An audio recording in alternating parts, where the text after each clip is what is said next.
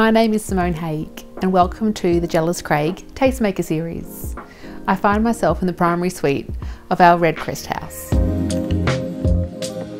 This room has no shortage of texture. There isn't a single plaster wall in this bedroom. We have tactile wallpaper, timber lining, carpet overlaid with rugs, and of course beautiful curtains. In our work we always consider the balance of light and dark.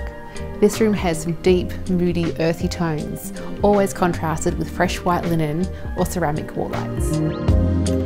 We've done away with traditional bedside lighting, instead having an asymmetric approach to that. We've gone a very natural hardwood bed, offset with vintage chairs and shaggy rugs. One of my favourite pieces in the room is above me.